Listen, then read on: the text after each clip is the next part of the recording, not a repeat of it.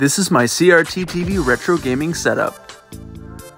And this is my CRT TV. It's a Toshiba with a built-in DVD player that I've had since I was a kid. I got a bunch of random stickers on it, got some figures on top, got some custom Animal Crossing coasters and some plushes. And of course you gotta have the 4-Wavebird GameCube setup. I also have a second GameCube with the Pokemon XD skin, and here's all my GameCube controllers. I also have a PS1 that I haven't hooked up yet. Would you play GameCube games on this CRT setup? Follow for more game collecting content.